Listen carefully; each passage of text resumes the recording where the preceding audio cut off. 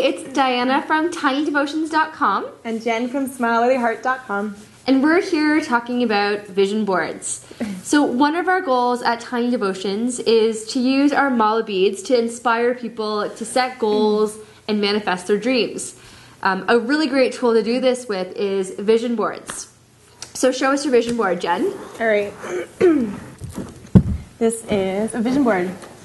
So what a vision board is, and there's several techniques in which to do this, is a visual manifestation of what you want to create in your life. How long have you had this vision board for? I've had this one for probably a year. I'm working on another one because things are changing, but I've been doing them for, I'd say, probably 6 years, and everything just comes to life. It's pretty crazy. So what, maybe point out like 2 or 3 of your favorite things and whether they've kind of become reality.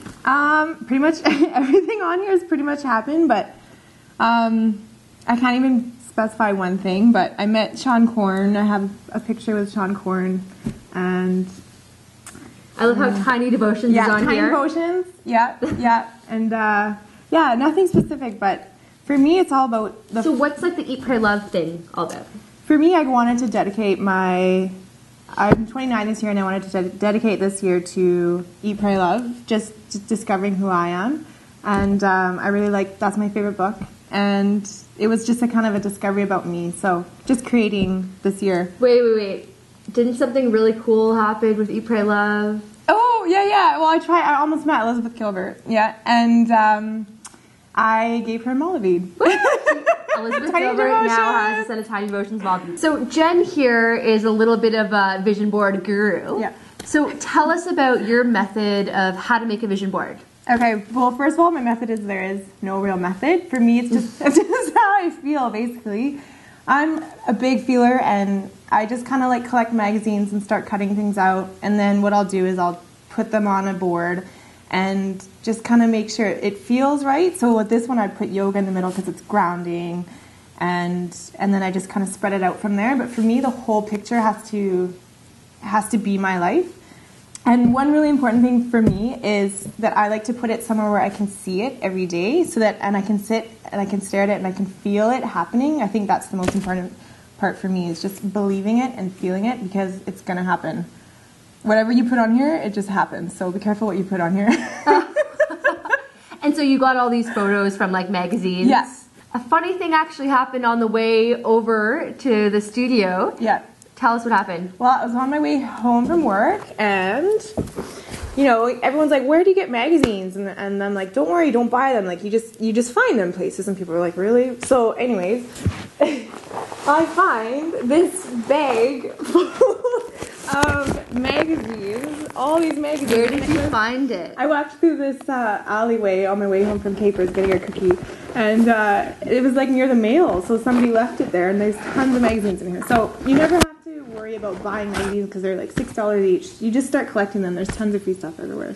So you pretty much manifested finding all these magazines. It says one love. How cool is that? So what's your, because there's no method, I don't think, for version. What's your method? My first vision board actually started in Australia, and what I actually did was I took a wall in my house, and I started really small. I can see that you put a lot of energy and effort into this.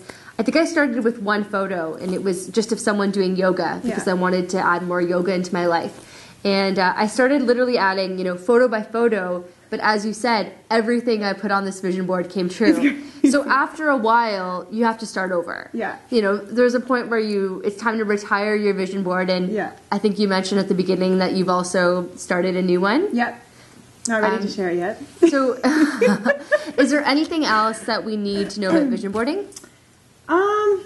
No, I think the most important thing is believing in it, and just believing in it, and whatever you put up there, believe that you will have it and that you can have it, and don't let anything or anyone stop you from believing that, because you can have anything that you want if you really truly believe it in your heart, I believe. Absolutely. And that's our whole philosophy about our mala beads. It's a physical manifestation of our goals, and that reminder. And I think a vision board is just one other step to do to literally manifesting and living your dreams. Check out Jenn's blog, smilewithyourheart.com. It's absolutely amazing, and people read it all around the world. I'm always so impressed when I hear all the amazing stories in Australia and all around Canada and the States. Thanks. Yeah. And check out tinydevotions.com. tinydevotions.com.